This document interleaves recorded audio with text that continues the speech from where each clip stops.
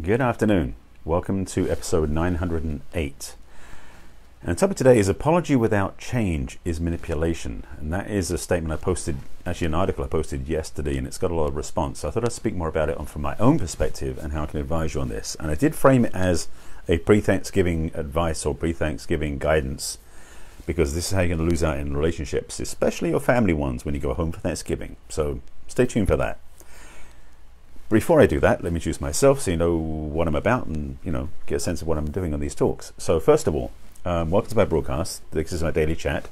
My name is Barry Selby, in case you hadn't seen from around the broadcast anywhere. Hi Charles, nice to see you in my broadcast. I am an inspirational speaker, spiritual guide, love and relationships expert, and author of the best-selling book, 50 Ways to Love Your Lover, book for singles and couples, men and women. I help women create balance in love, life, and business primarily because I'm a passionate champion for the divine feminine.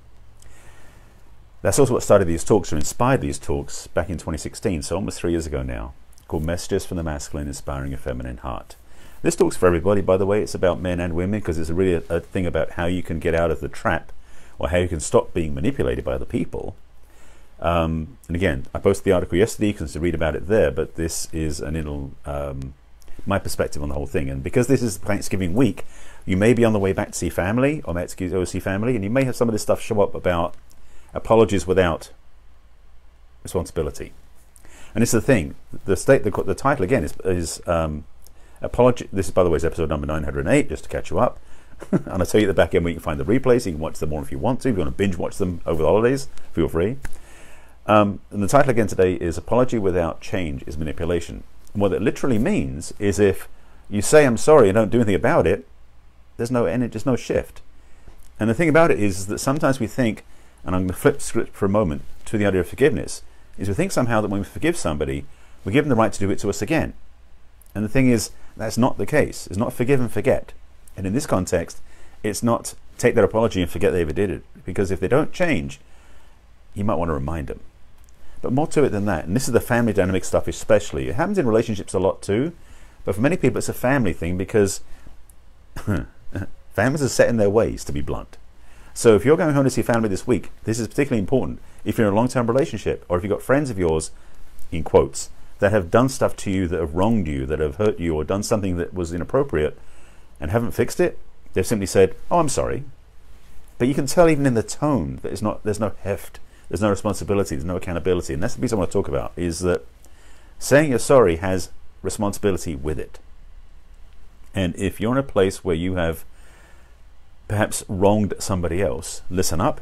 And if somebody's wronging you, listen up as well, because I want to make sure that if you're the protagonist, that you'll have a way to respond differently and change how you do things. And if you're I don't say victim's the wrong word, if you're the recipient of this, how you can change it as well. So stay tuned for both. So first of all, if you are the protagonist, if you're the one who's actually apologizing for things you've done but not changing anything, it's time to look inside. Because the thing is, if you're in a situation, if you're an awake person, you're aware and conscious, so to speak, but you keep doing something where you find yourself apologizing to other people, actually, let me preface that slightly. I know some people, friends of mine, who are in the personal growth business, not business, but in the personal growth path. They're awake and aware, but they keep apologizing, saying like they do something, they go, I'm sorry, like almost like a recoil, like instead of saying pardon me or something, which is really what they're saying, they say I'm sorry. So first of all, the word sorry is being very cheaply used, to be simplistic about it. When you apologize or you say you're sorry, it's this is a common thing in our I guess in our culture, that saying sorry is so easy, it's flippant. Just throw it out there, say I'm sorry, and you go ahead and do the same thing again. And this is the thing people do, is they think when they say sorry, it's like get out of jail free card, energetically speaking. But really, it's an excuse not to do anything about it. And my biggest pet peeve, one of my biggest pet peeves, I've got a few, let's be clear, but one of my biggest pet peeves is people who will say they're sorry for doing something, they'll apologize, they'll even make it lamenting so that you feel the weight of their apology, and then 2 days later they're doing the same thing again that they were doing before, like ignoring their apology, and worst of all, ignoring you. That's why it's manipulation, and that's the piece I'll speak to now, just to give the whole statement. So if you take someone's apology and they don't change, you're letting them manipulate you. That's what the statement really means. And if you're doing that, this gets into the territory of gaslighting and sociopathic behavior too, because if you're in a relationship with somebody who is constantly apologizing to you but they're not changing their behavior, it may start to feel like they're basically trying to drive you crazy. Now, not necessarily intentionally or consciously, but they're not dealing with the full circuit of the full loop of the requirements. Apologize for something you did, change the behavior so you don't do it again. Because if you keep apologizing and not changing the behavior, you're basically staying in the same place and not changing, and that is not caring. It's not loving. It's not effective ultimately. So here's a little teaching point. If you're a protagonist of this, is if you say sorry too much, notice that, because for some people it's almost like as simple as going, I didn't mean to do that. Not like I did something wrong, because this is the thing. There's different scales of apologizing or being sorry, because it can be something as simple like you just did something like, oops, didn't mean to do that, versus where like, oh crap, I really messed somebody up. There's a spectrum. So you can be on the spectrum wherever you are on this point. I want to make sure you get the point though about when you apologize. And I'm not immune to this either. I've said sorry in places where I just didn't think about, oh, am I really apologizing? And we're just saying something like excuse me or pardon me. Now I come from England, we say pardon me a lot. But that framing is more to simply make somebody else aware of your presence or of your doing something. So if you're working through the crowd and you're saying, I'm sorry, excuse me, I'm sorry, excuse me, sorry, excuse me, you're using the wrong word, to be blunt. Because you're apologizing for something you haven't done, frankly. And this is another fault, by the way. People use the term, keep using the word sorry, when it doesn't fit what they're doing. What they really should be saying is something along the lines of excuse me, or get out of my way, or I'm coming through in a nicer way. But the word sorry doesn't fit there, so stop using it for that, please. Use pardon me, or excuse me, or coming through, or mind your back, or whatever that. I mean, I use a bunch of words when I'm coming through crowds with, equipment or something. So that's one part, which is really being clear about using sorry in the right place. Secondly, and this is the other part that this is, okay, let me back up a second. So when you use that first one, that's kind of cheapening it because you're throwing it out there. The other side of cheapening it is when you make an apology and you really need to be apologetic and saying you're sorry, but you don't do anything about it. Where do I want to go with this? Oh, okay, I've got two directions. I'm just, if you haven't seen my talks, by the way, this stuff downloads and comes through in certain ways, and sometimes I see like a fork in the road and I'm like, which one do I take? Let me start with the one that shows up first. Okay, all right, continuing. Welcome to my mind. Some people are under the belief, and again I'm saying some people because I don't want to point any fingers at anybody or label anybody or presume anything. So some people, it's just a generic bucket and put people in. You can jump in the bucket if you want. Some people have a feeling that when they really get to the point where they're sorry, that's enough. Like they don't have to do anything else. Now, for most, I'm not going to keep using that word. It doesn't work. If you're in a situation, there, let's make it personal, where you find yourself apologizing, but you're not making different choices, you're not changing what you're doing or fixing the behavior you did, then you're maybe missing the cleanup stage. What really apologizing is doing, in my understanding, my feeling is you're letting somebody else know that you feel accountable for what you did or didn't do that was the wrong thing. So when you apologize to somebody for what you didn't do or what you did do, what you're telling them is, I realize what I did and I shouldn't have done that. That's what it really means. So that person who was dealt that too will basically feel like, okay, at least they understand now. Because if you do it obliviously, you won't be apologizing, of course. If you just do it and you don't care, you won't even think about apologizing, you just steamroll them. So when you first say that you're sorry about something or you apologize, what you're really doing is saying, just so you know, I didn't do the right thing and I shouldn't have done that, for example. That's the main sort of, for me, the thrust of apologizing. Like whether you cheated on your partner or whether you crashed their car or whether you just simply didn't buy the milk when you went to the store. I mean, there's a, again, spectrum on this. So recognizing that when you are in a place where you're becoming accountable to the other person is when things are at a choice point. Meaning that you've now got to the point where you're more vulnerable perhaps than you were before with the person in front of you who you dealt the blow to, so to speak. This is where you get to make a choice.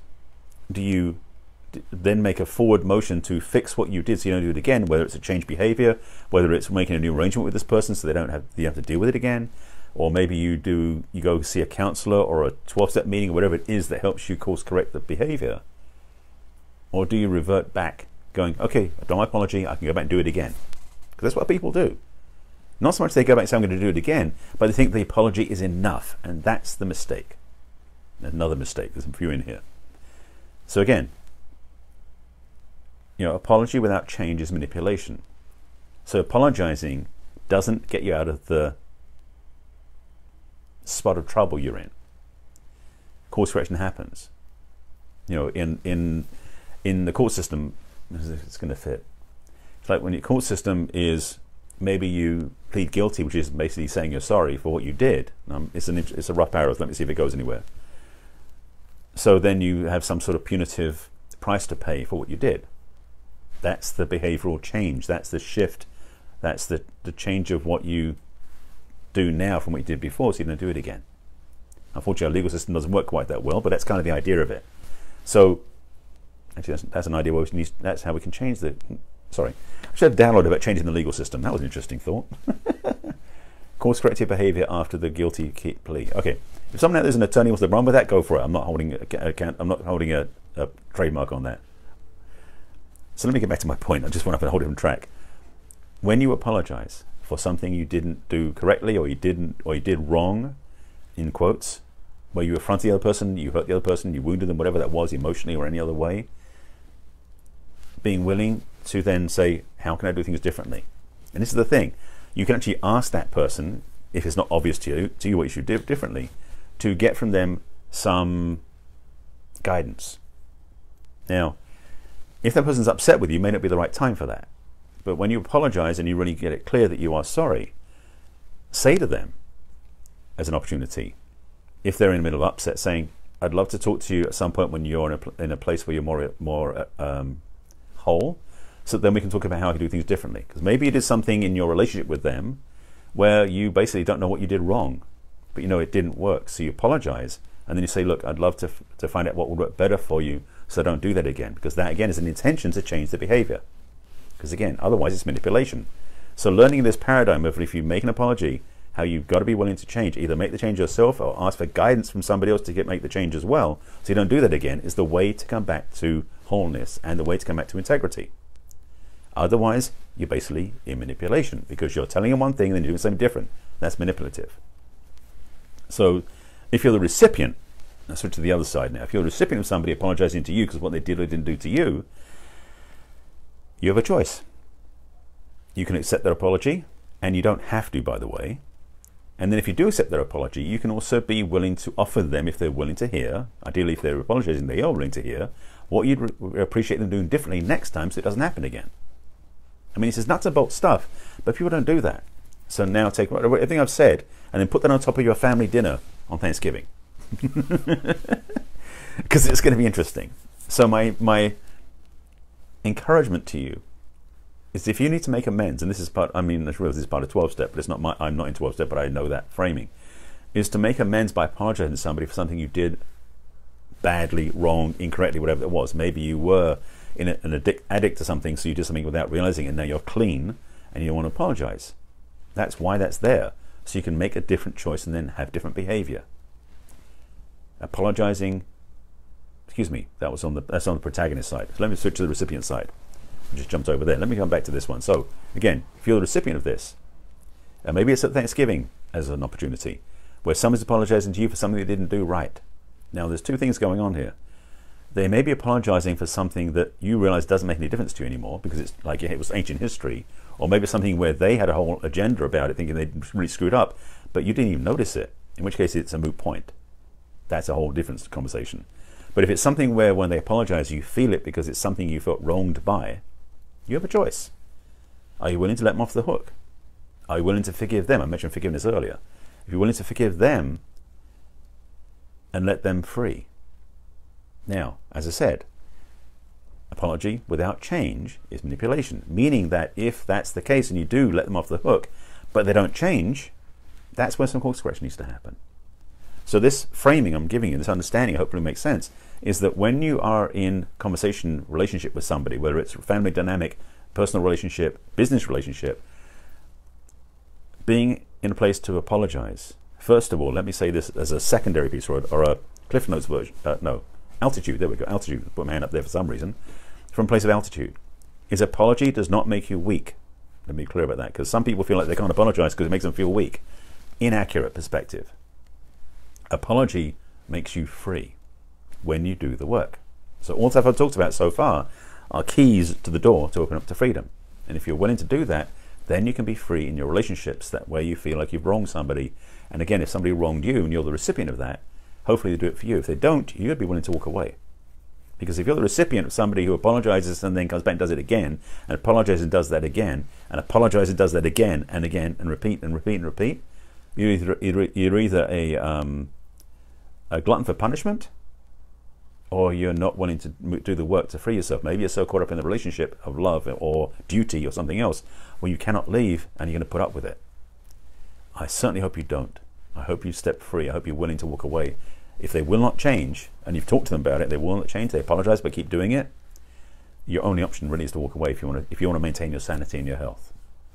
Now, that's a bigger ask in some cases, I know, because some family dynamics, it's like you don't want to walk away from the family, but you feel like you have to because you never get the peace of mind and the wholeness of heart from an apology.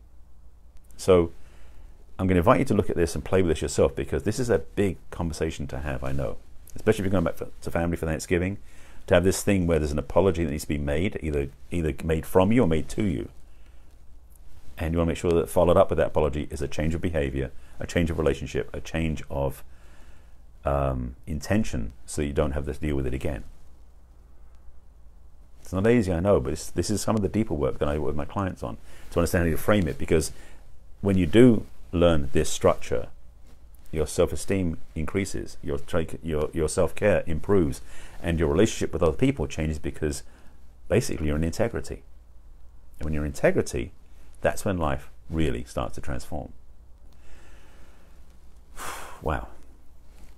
I think I've just downloaded a bunch of stuff. Hopefully this has been of use to you. This has been been on my mind for a couple of days. I posted the article yesterday. I think it was yesterday. Yesterday I posted the article about this. You can read it. It's on my wall from yesterday. But I want to speak from my own perspective on the whole thing about that framing of how to do the apology and make a change of behavior or a change of way of being, so you are in integrity and you have it clean. I'm thinking if there's any links I want to provide in the comments, because I do provide links every day usually as a call to action, and I see what's here. So first of all, I will put a link in the comments so you can reach out and talk to me, because if this is something that's bugging you and you're not going to work through it, I'll put a link to have a chat with me where you can reach out to me and have a conversation, because you may want to get some support. If this is in the way of you having more love in your life, in the way of you having more connection in your life, and a way of having more healthy relationships in your life, take me up on an offer for a complimentary chat. So on my wall, in the comments will be a link for a chat with me. So that's one thing I'll put in the comments. Secondly, because it's that time of year, well, it's that time of year every time of year, is I'm going to put my self-love meditation in there, because if you're not loving yourself now, and you're not really honoring your self-love practice before you go home for Thanksgiving, or during or after, you'll need to do it. So I'll put the self-love meditation in the comments. Also, just so you know ahead of time, I'm going to put a post on my wall probably later tonight or tomorrow. But if you are feeling like you want a quick tune-up, a one-session call, for Thanksgiving I'm offering single coaching sessions, rather, because I normally offer just 3 months or 6 month coaching packages. But if you want a single session just to get you switched, to get some understanding, some clarity and direction for the holidays, I'm offering that as of now through the end of Thanksgiving weekend. So reach out to me for one of those. I don't have a link for that. You just message me over social media. So that's up to you to reach out for. So those two links will be in the comments, plus an invitation to check out for a single session. If you haven't seen my broadcast before, this is my daily Facebook Live. I do it at 5 p.m. Pacific time every day of the week, 7 days a week. Although Thanksgiving Day will be different, I think, and there's a couple of days it's going to move, and next week will be as well. But right now, normally, 5 p.m. Pacific time, right here on my personal page where you can find my broadcasts, live interactive, which is facebook.com/Barry Selby. You can watch me here. The replays, if you haven't seen my broadcast before, you've been missing out. I've got 900 broadcasts, more than that now. You can find my replays on my business page on Facebook, which is barryselby.author. You can like my page and watch them there, although not all of them show up because that's Facebook's habit. Or you can go to my YouTube channel, where I do back them up, and on my YouTube channel, which is Barry Selby, so youtube.com/user/Barry Selby, you can go there and you can watch, you can subscribe to my channel, and there's a playlist on there called Messages from the Masculine, and you can watch them all there. YouTube's easier because you can scan through titles or do keyword searches and find stuff, so you can find the one you want to find. And I'm here to help. So again, links in the comments will be a chat with me for understanding how to work this. Secondly, my self-love practice, and contact me through social media if you want to have a single coaching session. I'm offering that special just because of the time of year. So with that, I think you've given everything I need. I appreciate you being with me, and thanks for watching. If you have any questions, comments about this broadcast, or you want to share it with your friends, feel free to do that. Let them know if I can support you. And as always, please take care of yourself. I'll see you again tomorrow. Bye.